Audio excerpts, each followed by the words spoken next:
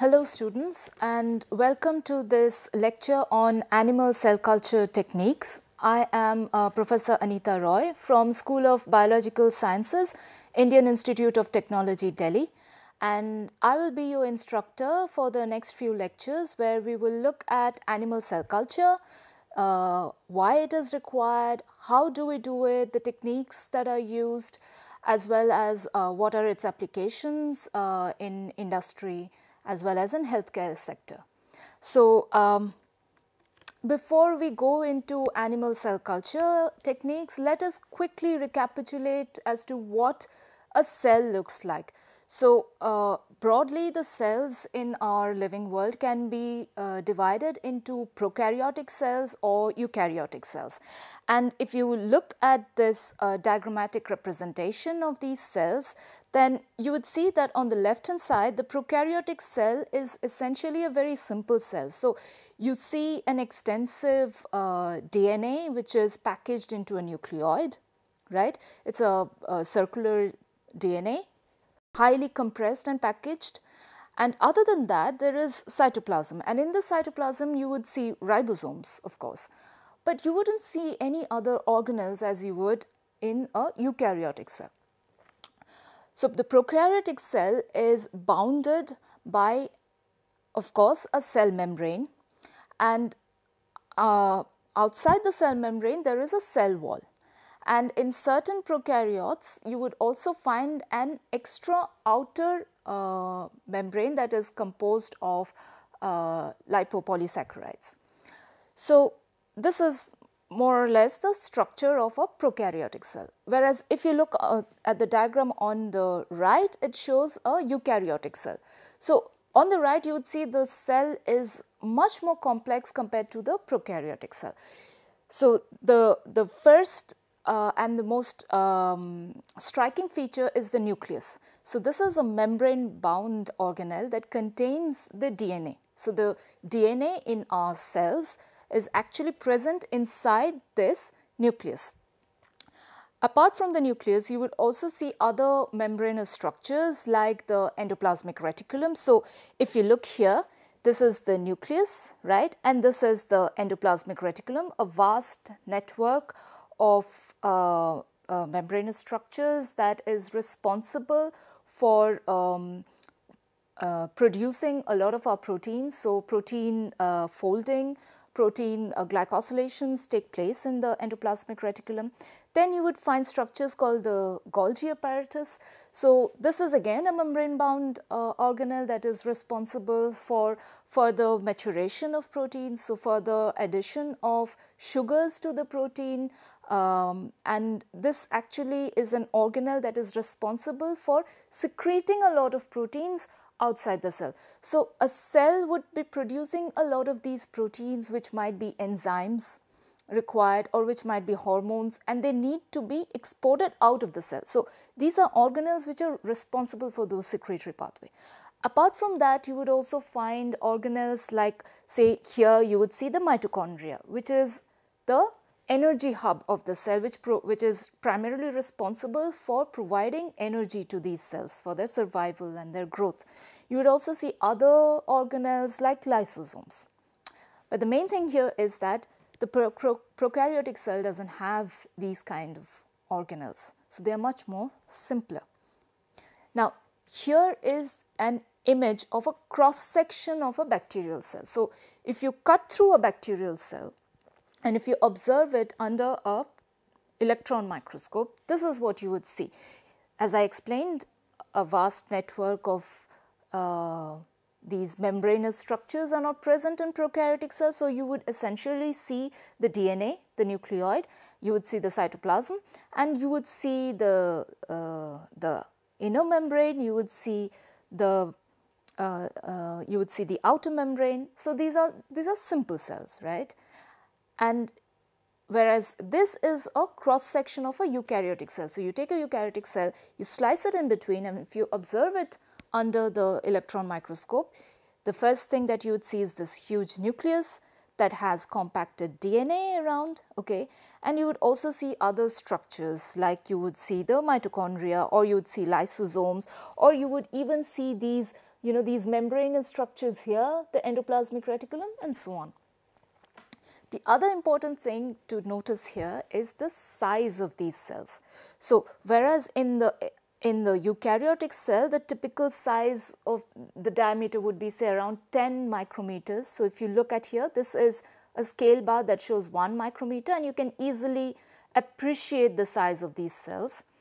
Whereas, if you look at a prokaryotic cell, you see this is 0.5 microns. So, you can appreciate the size of this cell would be somewhere around say 3 micrometers. Okay. So, let us once more recapitulate the key differences between prokaryotic and eukaryotic cells. First, this, as I mentioned, the size. So, the size of a prokaryotic cell would be say around 2 microns, 3 microns on an average, you know. But the eukaryotic cell would be around say 10 microns, it is larger. Again, what is present at the outside of the or the outermost part of this cell. So, you have a rigid cell wall for prokaryotes. You do not have such a rigid cell wall for eukaryotes, except say in specialized cells like a plant cell where you have a cell wall. You have cell membrane in both, right? But you have an extra outer membrane in some of the bacteria, not in all, but in some of the bacteria, which you do not have in the eukaryotic cell. Then you have a cytoplasm in prokaryotes, which is very simple. Eukaryotes, of course, you have these other membranous organelles, and the organelles are important. They have important functions, and these important functions are basically the reason why you need to culture animal cells. It's not enough to do it in bacteria. And then again, the average doubling time. So, for a bacteria say typically E. coli, you would need to give it 20 minutes to double. For an average eukaryotic cells, you would need somewhere around a day for the cells to double in numbers. So, as I explained, prokaryotic cells are simpler, right? They are very simple structures. So, if you try to produce some proteins in bacteria, you would be able to produce some of them, but not all of them. Why? Because they do not have necessary organelles, necessary, if I say infrastructure, necessary enzymes that are required to produce the specialized proteins that are usually seen in our body.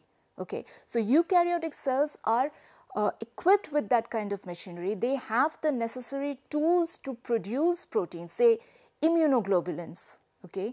These are proteins which require to be modified, glycosylated to increase their half-life, which cannot be done in a bacterial system. Okay. So, again, let us come back and look at the unique case of animal cells. What is it that the human cells do that the bacterial cells cannot do, and therefore we need to culture human cells? So, here is an example. We are living in the times of COVID, right? And so, we understand that viruses are affecting us, they are infecting our cells.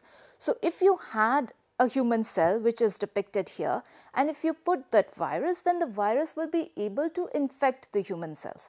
But if you are trying to do that in a bacteria, then it will not work, right? So, the bacterial cells do not have the necessary what we call receptors for the virus. So, they are not able, they will not be infected by the virus, these COVID virus, and therefore, you cannot study the virus in bacteria. You have to go to human cells.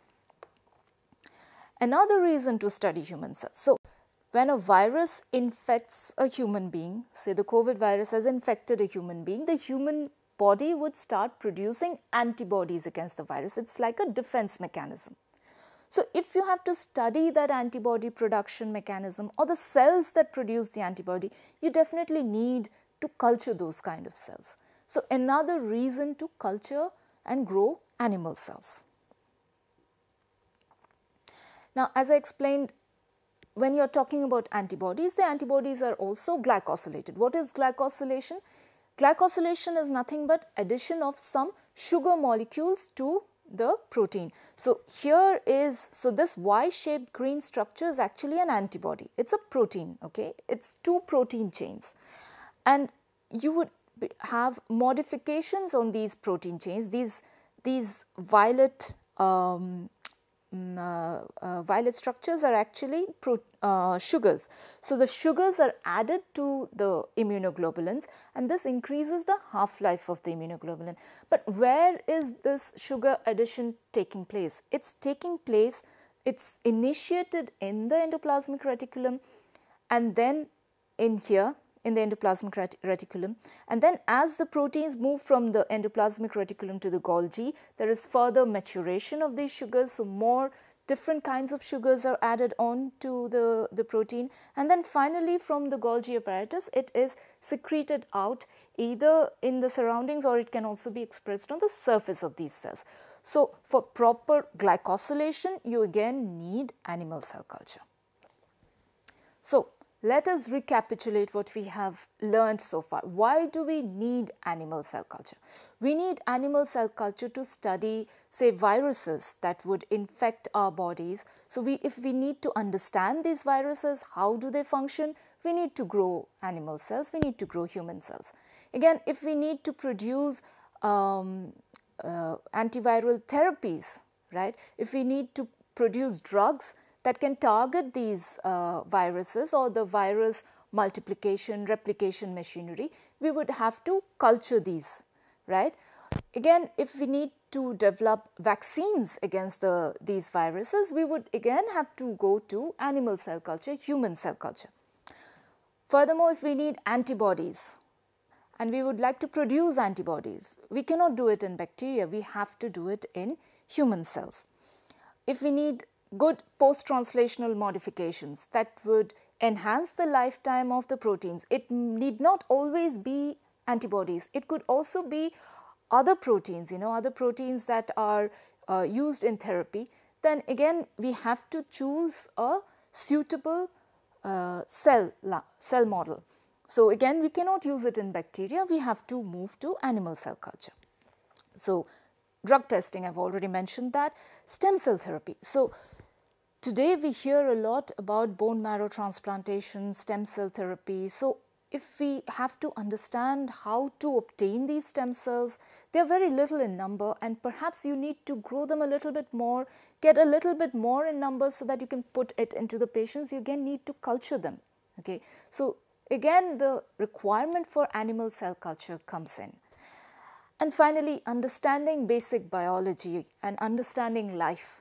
So, for very fundamental scientific research, you would need animal cell culture, you would need to grow human cells. So, let us look at some of the terms that we need to remember when we are talking about animal cell culture. So, the first thing is, what is cell culture? So, if you look here, it is mentioned the cell culture is a process of growing cells outside the body of the organism in a glass or a plastic dish or flask and under controlled environmental conditions. Why controlled environmental conditions? Because in our body, when the cells are growing, they have a very controlled condition. So, controlled condition in terms of temperature, in terms of pH, in terms of oxygen or carbon dioxide availability, and so on and so forth. So, we will discuss all of these, but cell culture means that you have to grow these cells, take them out from the organism. So, if it is a mouse cell, you take it out from the mouse, human cell, you take it out from the humans, and you grow them in a suitable condition. Okay. In vivo. So, in vivo is a term that describes study of say tumors or cells inside an organism. So, in vivo, inside the living organism, say you are looking at how a tumor is growing in a human being, or how cells are dividing in a mouse. So, that would be in vivo.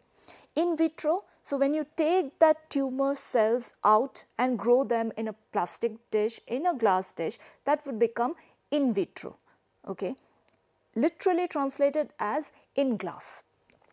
You can have in silico. So, nowadays you can simulate a lot of these conditions. So, if you exactly know what are the conditions that affect growth of a cell, say you have given X amount of glucose, Y amount of oxygen, and if you play around with these parameters, you understand that how fast your cells will grow, and you can simulate this whole thing on your computer, on your desktops or your laptops. Then that would be in silico.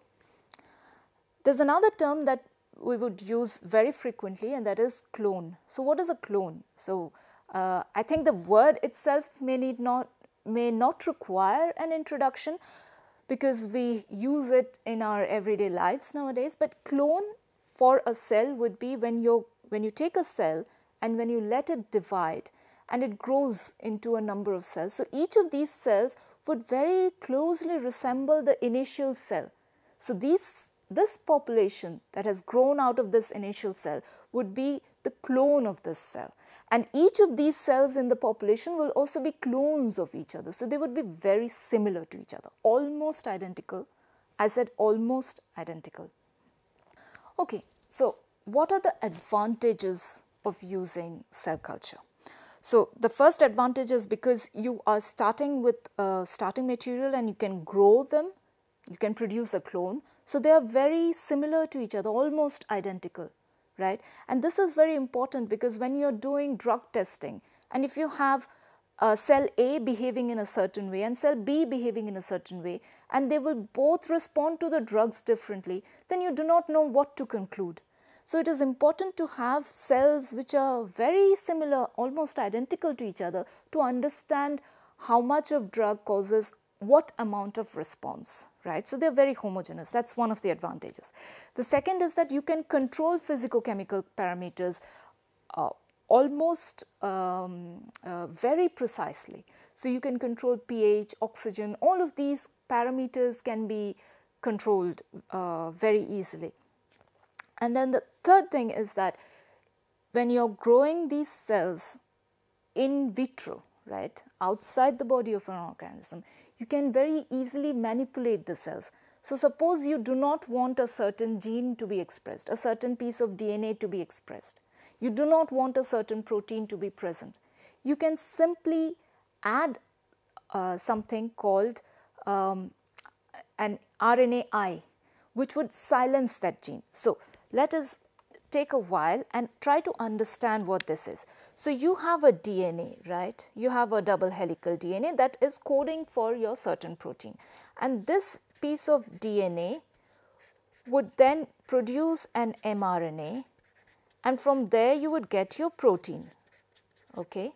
You do not want, for certain reason, this protein to be expressed. You do not want this protein to be expressed. What can you do? You can produce an interference. That is, if you produce an RNAi or a piece of RNA which has complementarity to this mRNA, then by certain mechanisms this mRNA is degraded and the protein production is inhibited, right? So that you can easily do this.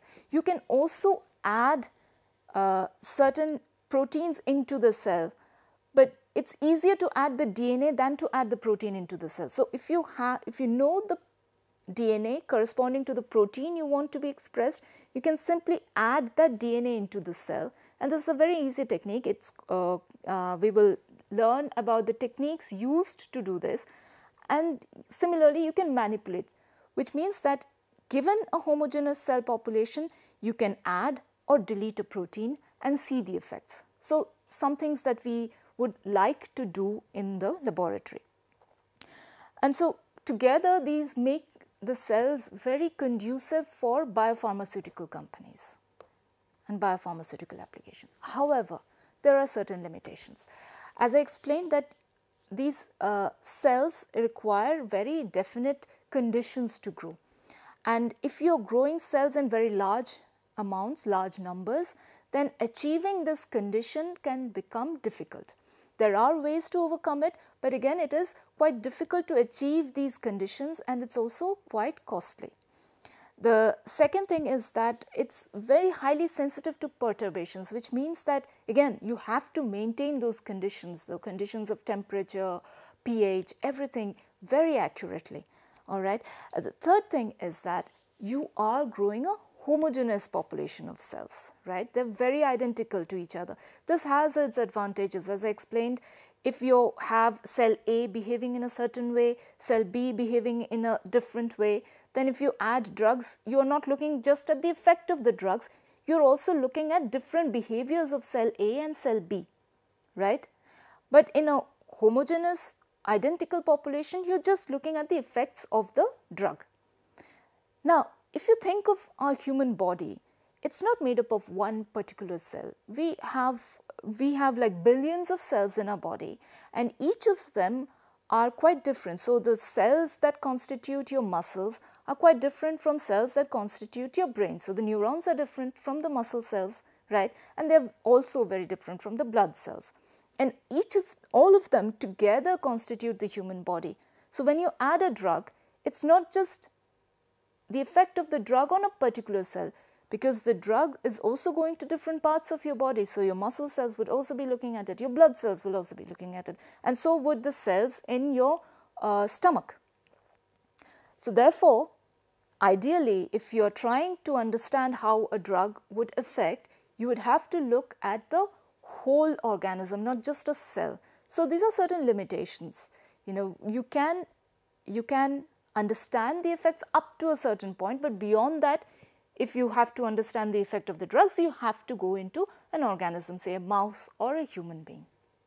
Alright, so far we were looking very generally at animal cell culture. What is the importance of it? What are the limitations of it? Why do we need animal cell culture? Why can't we just culture bacteria? Because they grow faster, but we cannot always produce everything in bacteria, so we need animal cell culture. But now let us go back into the history of animal cell culture and try to understand from a historical perspective how animal cell culture actually started, how human cell culture started. So, it all started with George Gay and Margaret Gay. Now, George was working in Johns Hopkins, and what he was trying to do is he was trying to get cells, human cells, growing indefinitely in his laboratory.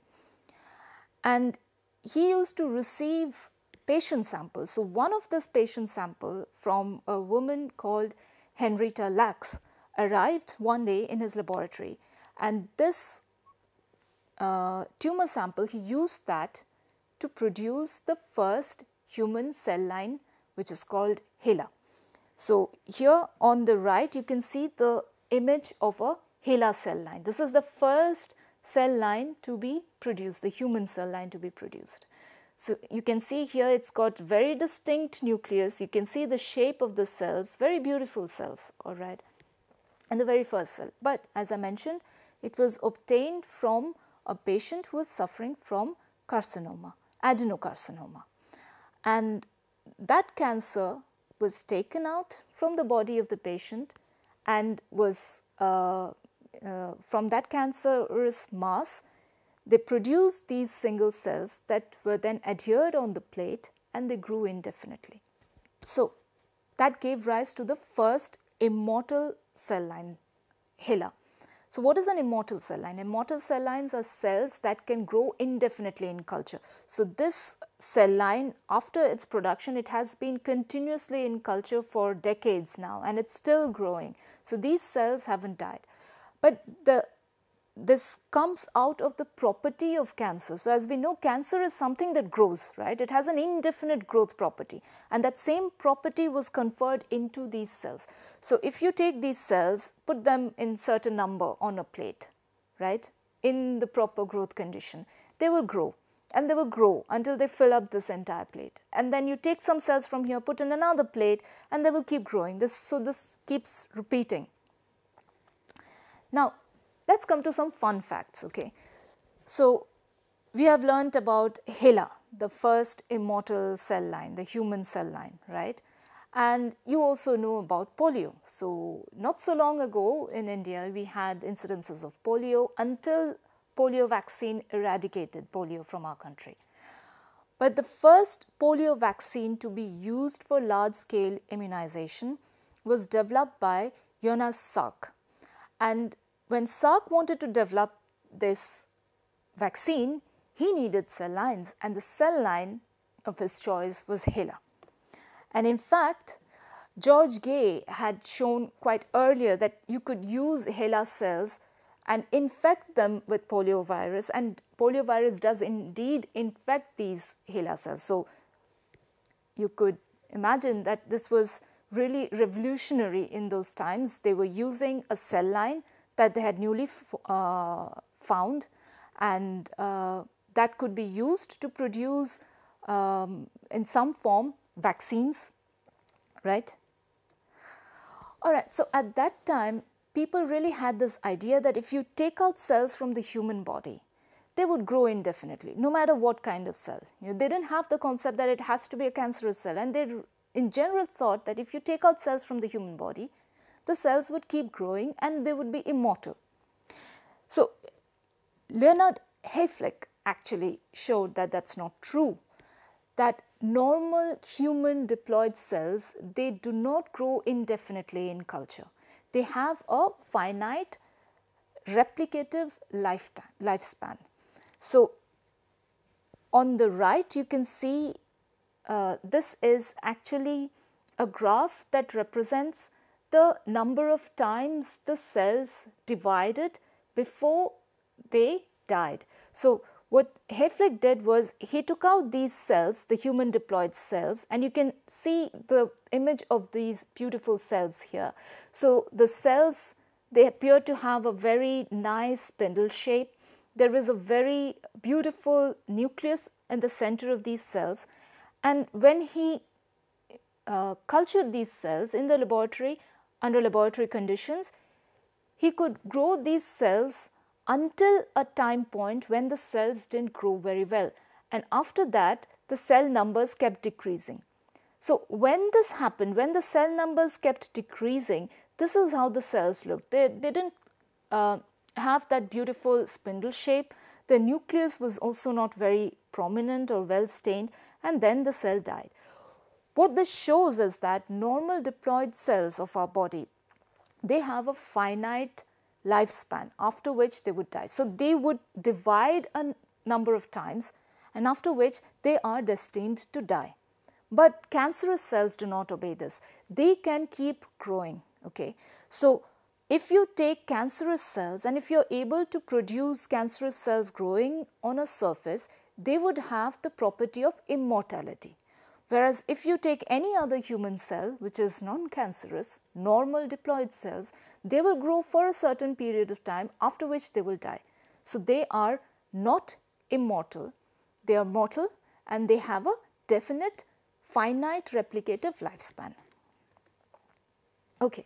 So, if we take a normal diploid cell from the human body and try to grow them in vitro on a glass, okay, how would that look? So, initially you seed a certain number of cells, okay, they would take time to understand how the surrounding is, take time to adapt, and then they would slowly start to grow.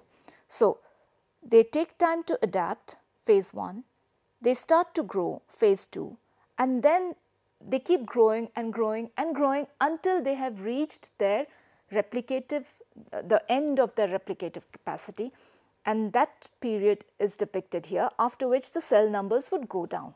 Okay. So, primary cultures grow in this fashion. So, these are primary cultures. You have taken them out of the human body and you start to grow them. So, there is the primary culture, and then you take that culture and you do subcultures. So, you have a plate into which you put the cells from the human body. They have grown, filled up the plate. Now, you take some cells out from there, start to grow it on another plate, and so on and so on. So, this is called subculturing, and the cultures that come out of the primary cultures are called the subcultures. So, you keep growing them, and they would be growing in this exponential phase, the phase 2, and after which there is a cessation of division. So, they will not divide anymore. They do not die instantly, they are still metabolically active. They do not instantly like stop dividing and start dying. That does not happen. They stop dividing, they are still alive, active metabolically, but they will stop dividing, and then their numbers would go down and they would die. So, then we come to two more terms, continuous cell cultures, right. So, if you are taking out cancerous cells from the human body and you are trying to grow them. So, suppose you have taken a few cells from a cancerous mass and you put them on a plate, and then after some time you would see that the cells are growing, they will fill up the plate. You take some cells out of this plate, so this is called subculturing, right. You take out some cells from this plate because it is filled up, you take out some cells from this plate, put it in another plate, that is subculturing, and then again they would keep growing. You repeat that, they would again keep growing. You repeat that, they would keep growing. So, this is a continuous cell culture. The cells are immortal, right. Whereas, if you have a finite cell culture with a definitive lifespan, then you take out those few cells from the human body, normal diploid cells, you put them on a plate, they will grow, they will fill up the plate. You can do a subculture, you can take some cells out, put it on another plate, again they will grow, they will fill up the plate. You can do that again, and at some point when they have reached the limit of their replicative capacity, they wouldn't divide anymore. They would still be alive until they slowly start to die out. So, let us recapitulate once more. So, what is a primary cell culture? Primary cell culture would be, which would mean that you are taking cells from a source, say a tumor or a normal human tissue or a normal, even say any other animal tissue, say mouse or even say a fish. You take that out and then you take that tissue, you dissociate that tissue into single cells, and then you put that in controlled environment with the required growth conditions, and you allow them to grow. So, that is your primary culture. Okay. So, what is a secondary culture? Now, your primary culture has grown, okay. It has filled up the plate. You take out some cells from that primary culture, put them into a new plate. So, now you have made a subculture. So, this is now your secondary culture, and if you can keep doing this repeatedly, that would give rise to your cell line. Now, cell lines can also be of two types. Suppose you have taken cells from a cancerous tissue, so that would have immortal capacities. Then those cells can be grown indefinitely in culture. You can keep subculturing them, okay, and there's no limit to their replicative capacity. In that case, it is a continuous cell line. Whereas, if these cells are normal diploid human cells, then they would have a finite replicative capacity. After some time, they will die.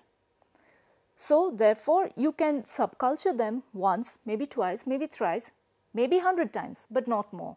Once they have reached the limit of their replicative capacity, they will stop dividing, and then they will slowly die out. Okay. So, along with this, there are two important concepts, very important concepts that I would like to give you, and that is intrinsically linked to animal cell culture. So, as I explained, you can take some cells, right, from say normal human cells, diploid human cells with a finite replicative capacity. You have taken those cells, you have put them on a plate, and you have put so many cells on a plate. They are growing, and then they would grow until they fill up the plate. So, what happens when they fill up the plate? Then you take out some cells from here and you do something called a passage or a passage. What this actually means is that you are taking out some cells from a plate where the cells have grown to their maximum capacity, and you are subculturing them. From that plate, you are putting them into a fresh plate so that they again start growing. But why do you need to do this? Why can't you just keep them in that plate and they would grow and grow? Do they grow? No, they do not. They do not, because these cells are anchorage dependent. There are two terms here. So, first term is anchorage dependence. What does that mean? So, most cells in our body, except say cells of the blood, which are of course in the blood and they are in the flow, but most cells in our body, they require a certain attachment to grow. So, they are not free floating, they are adhered somewhere, and as long as they have that surface to adhere and attach, they grow and they are happy and healthy.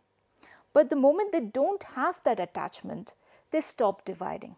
Okay, so this is called anchorage dependence. But this anchorage dependence is a property of normal cells. Cancerous cells have lost this anchorage dependence and they simply start to pile on top of each other. So that is one of the reasons why cancers can grow, whereas when we are born with a certain size of our organs, or say our hands, our legs, but during our lifetime our hands grow in size, right? Some of our organs grow in size. Now how does that happen? That is very controlled. We do not end up with a hand that was supposed to be this long but has ended up being 4 meters long. It doesn't happen because the cells have anchorage dependence. So long as they have this, the layer on which they can grow, they grow. After that, they don't. Cancers don't abide by that. Therefore, the cancers grow massively. Or tumors don't abide by this, and tumors can grow massively. So if you were to culture cancerous cells, then you would find that even after the cells have filled up the plate, they start piling on top of each other, and they do not grow as monolayer, a single layer of cells. They can pile up on top of each other. Okay.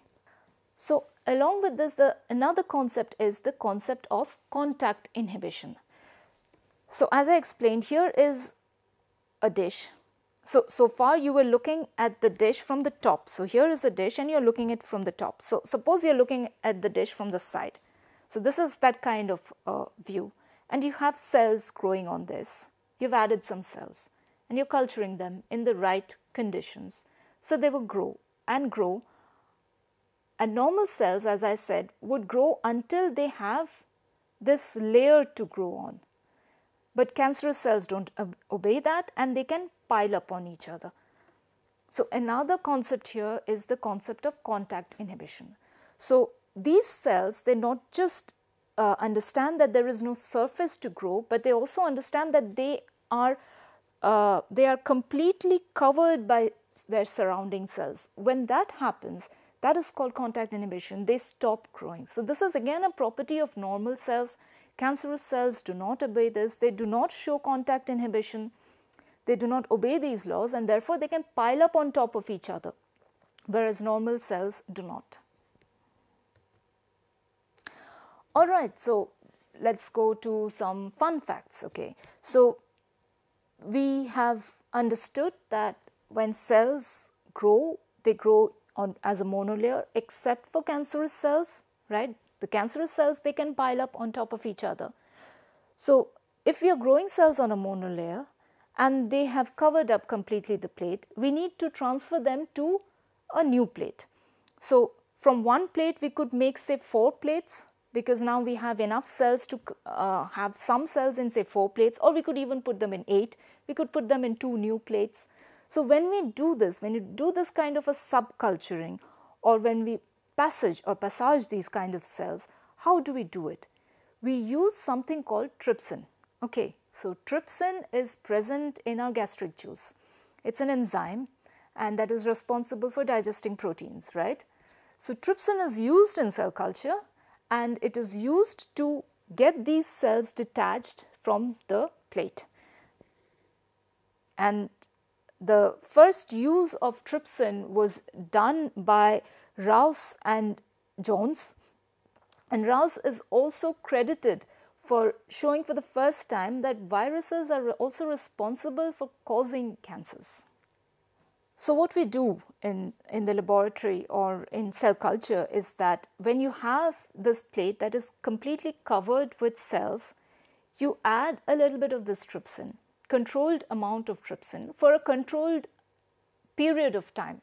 You cannot keep it very long, because then they will start to digest all the proteins present on the surface of the cell. You don't want that. So controlled amount of trypsin, controlled amount of time, and you would see that the cells will detach. When they detach, they lose their shape and they will start floating. So then you can take the cells, wash them, put them in. So from one plate you can put them in, say, 2, 4, 8, as many number of plates as is required, and then you can do subculturing or passaging. So let's recapitulate again what we have learnt so far. So what is a primary cell culture? So you have an organ, or you have a cancerous mass, You take that organ or you take that cancerous mass and you can macerate that mass to produce single cells. You take those single cells and you put them in a dish, in a flask, and you grow them under controlled temperature, controlled conditions, and that would constitute your primary culture. Now, if you have enough cells growing on the plate and you see that the cells do not have enough surface to grow and there is every chance of contact inhibition, you take those cells out, trypsinize those cells, and you subculture them into a number of plates. And this is called a secondary culture, and by this you can produce a cell line. The cell line could be a continuous cell line with an indefinite growth span, and that happens when you are growing cancerous cells. But if you are growing normal diploid human cells, they have a definite lifespan. So, after a period of time, after a certain number of divisions rather, they would stop dividing and then they will eventually die. So, that is all for the culture part today. In the next lecture, we will see furthermore how we can culture the cells, what are the procedures used to culture the cell, what are the things required to culture the cells. Thank you.